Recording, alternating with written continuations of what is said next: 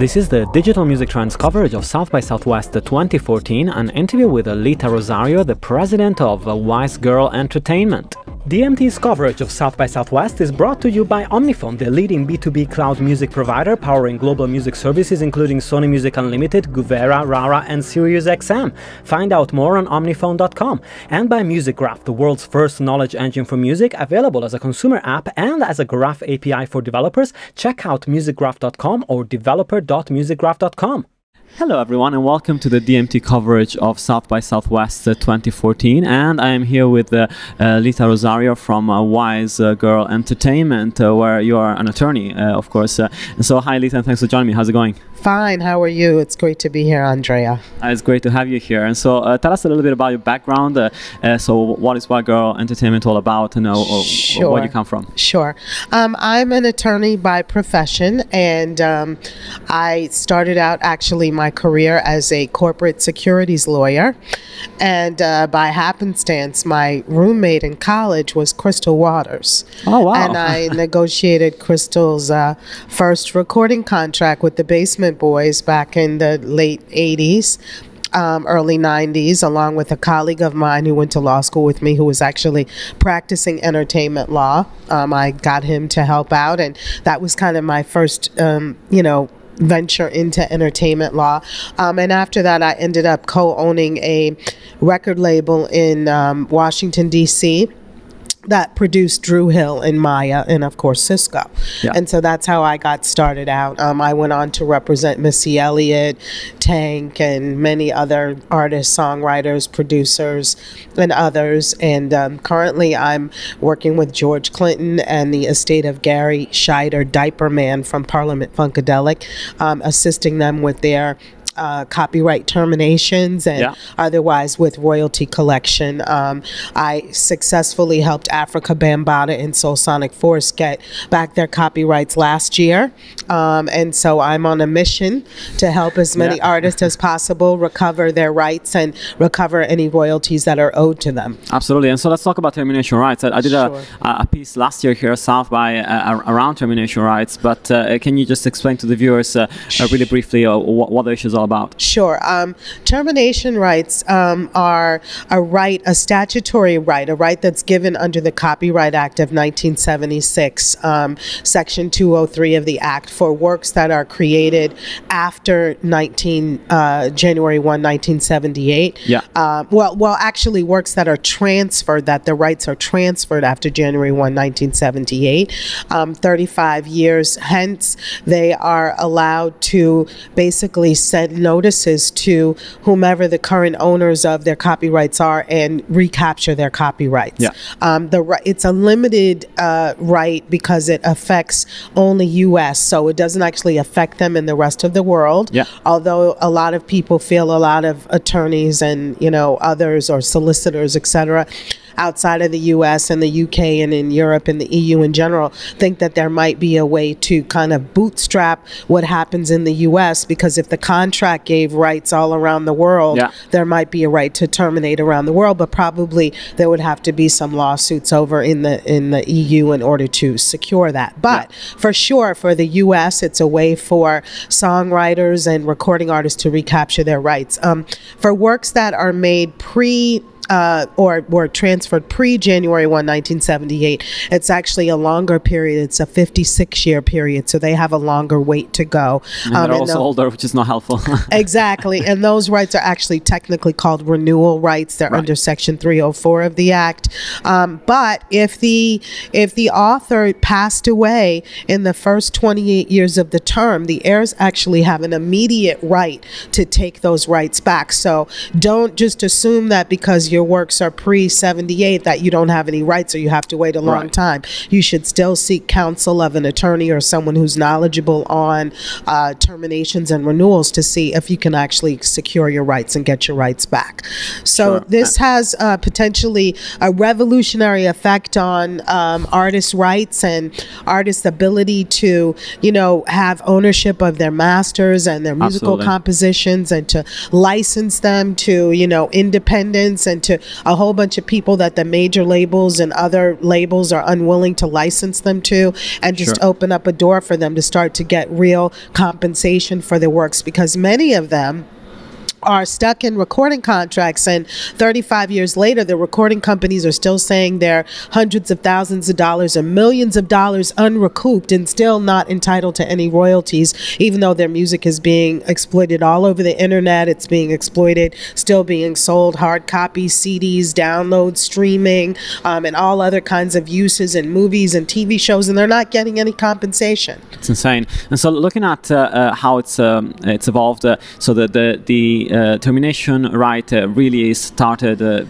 last year, essentially. Yeah, well, the earliest, earliest that an artist could terminate for, or an author, for someone whose works were transferred after January 178 was 2013. Right. The latest date that they have for that, it's a 5-year window, so it's 2018, but there has to be a minimum of 2 years notice to the current owner. So that means 2016 is a drop dead date for works created in 1978. So it's important. I'm so happy that you're doing this. It's important that authors, and this applies to book authors or fine artists, it applies to any types of art. I didn't realize that. Exactly. Any type of rights that are covered under the Copyright Act. So book authors, fine artists, photographers, for a magazine, I guess. Exactly, photographers, and even other like graphic artists. There's an interesting twist on this, because, for instance, let's just take Nike as a hypothetical. I don't know what artists actually created their logo, but those artists who created logos for trademarks, if they transferred their rights and it wasn't a work made for hire, they can actually seek to recover their rights as well. So it's very far-reaching. It has very far-reaching implications, and certainly for the artists who maybe retain their publishing, or for one reason or another own their rights and didn't ever transfer them to a label or to a third party, but let's say they licensed the rights for to be used in a movie, or they licensed it for a TV commercial, they can also terminate and get those rights back. And for instance, if it's in a movie, the film company has no other choice but to renew it, and to pay a new fee. Oh gosh! So this is a wide reach. Exactly, and you should never do it in perpetuity. And for artists who do get their rights back, the one thing they should remember, or two things they should remember, is that they should not resell them to anyone. They should keep them. It's a pension. The royalties, the income, what it represents is a way, in the U.S. now, because finally we joined the rest of the industrialized world and extended copyright to life plus 70 years.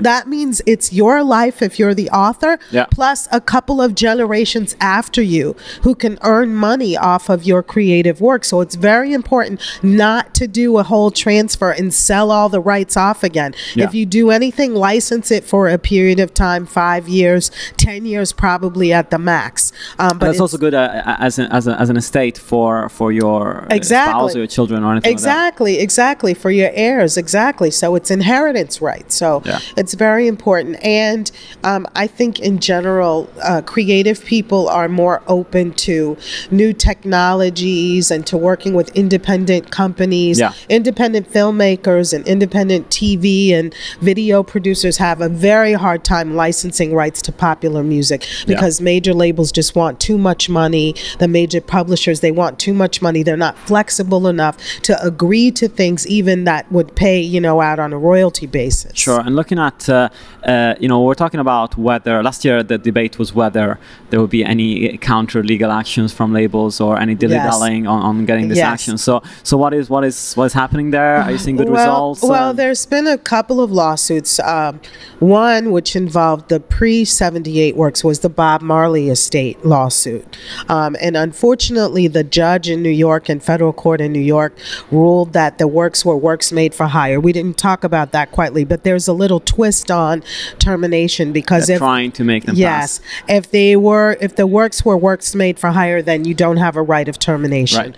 So, but there's a Supreme Court case in the United States that says that a work isn't a work for hire just because it says so on a contract, that the author actually had to be an employee, or the works have to be enumerated in Section 101 of the Copyright Act, which master recordings and musical compositions are not listed there. Neither are books, neither are, prints for fine artists. TV and film is included. So TV, and unfortunately, creative people who have done TV and film work don't have termination rights because they are considered works made for hire. Sure. But they probably had a salary as well. Exactly. So they've been paid. So it's a little different. Yeah. But in the Bob Marley case, even though Chris Blackwell himself testified that he did not intend Bob Marley's works to be works made for hire, Universal argued that they were, and the judge ruled on summary judgment, meaning without a jury, that they were works made for hire. Wow. Bob Marley's estate filed an appeal, and they settled, and the settlement is under seal, so we don't know actually what happened. I'm sure they got paid money. Whether or not they got any of the ownership rights, I'm not sure. Yeah. The other case was the Village People case, which was out in California. And in that case, the court successfully ruled that in the Village People's case, number one, that the songs that were done by the Village People were not works made for hire. Right. But the court also ruled that if there's something kind of quirky in the Copyright Act in Section 203 that says that all of the grantors, a majority of the grantors have to consent to the termination and sign the termination notice. Yeah. However, that court clarified that if only one grantor has signed the agreement, then only that one grantor need terminate. So, for instance, with the Village People, each one of them signed a separate music publishing agreement. So each one of them separately can terminate without the other members. Yeah. So that was very significant. There's actually a trial coming up as well in that case in April, I believe, April or May, on the last issue that's left in that case, which is whether or not a manager was given part ownership of the copyright, even though he didn't actually write any of the songs. Okay. And so they're trying to terminate his interest as well. So that's actually going to trial. Yeah. So we'll see what happens with that. And more recently, I just argued effectively a case out of the 11th Circuit in the United States federal court, which is Florida, covers Florida, Georgia, and Alabama, I believe, maybe Mississippi too. Just a ruling that the federal courts have jurisdiction to determine whether or not these termination notices are actually ripe for review by a court, even before the effective date of termination.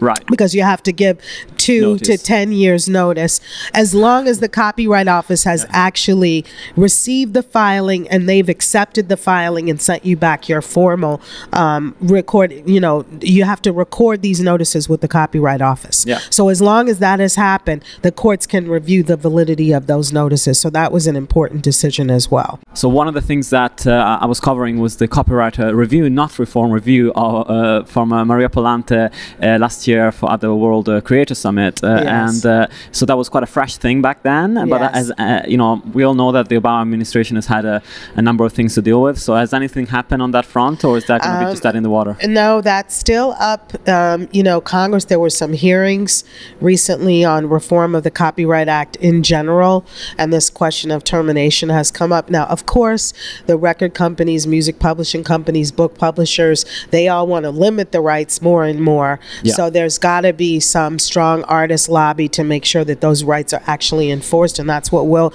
be talking about the panel here at South by Southwest this week. Yeah. We'll be talking about that and trying to make sure that, the artists' rights are properly represented, and that if there are amendments, that they're amended in a way that are beneficial to creators and not in a way that's only beneficial to the publishers and the record companies. Of course, because we know there's lobbies in these things, and there's representatives from the tech industry that want something to happen, and representatives from the artist industries that, of course, have more, I guess, of a voice if they come together. Yes. But they need to come together for that. Yes, they're going to have to come together for that. So hopefully we will be able to get a group of artists together who can come forward and testify. And I think one of the legislative history of Section 203 talks about how one of the reasons for termination rights is so that artists get a second bite at the apple, that they didn't have really an opportunity to have an arm's length negotiation when they originally signed the rights away, because most of them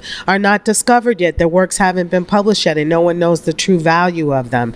And particularly with the record companies, the recoupment structure, as I said, many of these artists 20, 30 years later, the labels are still saying there are hundreds of thousands, if not millions of dollars unrecouped, which seems absolutely incredible. It's and most really, artists don't have the finances to actually fight that. Exactly, to fight it. And you know, basically they're kind of in the equivalent of a sharecropping situation, because the recoupment that the labels are saying is not repaid, a lot of that is the cost to actually make the records. So while they're charging the artist for the cost to make the record out of their royalty, which typically in the United States on an album is about $1.15, before the various deductions and things that they take. So they're charging all that cost over to the artist's royalty account. So why shouldn't the artist own it at the end of the day? It only makes good sense. Yeah, exactly, especially after so many years. And we know that if an artist is still unrecouped after this long of a time, they probably found another career path, and they may or not be able to ask for some sort of accounting or looking at the books. And not only that, it's difficult because we have statutes of limitation in the U.S., and typically the statute of limitations are less than 10 years. In most states, they're 3 to 6 years. That's as far back as you can go if you haven't gotten an accounting. You can't go back to inception and get them to actually prove and account for how they come up with these ridiculous unrecouped balances. So termination rights are really important. Perfect. Well, it was a real pleasure talking to you, and I'm sure if people want to know more, can they follow you? Are you on Twitter? Do you have a social media presence of some kind? I'm sorry, I don't have a big social media presence. But you do have a website. I do. My website is WYZGIRL.com. And there's actually quite a bit of information on there on what you do and lots of resources, so I'm sure people can find out a lot more on the website. Right, or if you need some help, you need a representative to help you terminate, I'm certainly there to help for that reason. I'm working on a lot of them now. I'm working on, as I said, Parliament Funkadelic. I'm working on Peaches and Herb, and numerous others that are up. That's fantastic. Well, thanks, Lita. Thanks so much for your time. Thank you, Andrea. And thanks for listening to the DMT coverage of South by Southwest. You can find everything on digitalmusictrends.com and the videos on youtube.com/digitalmusictrends.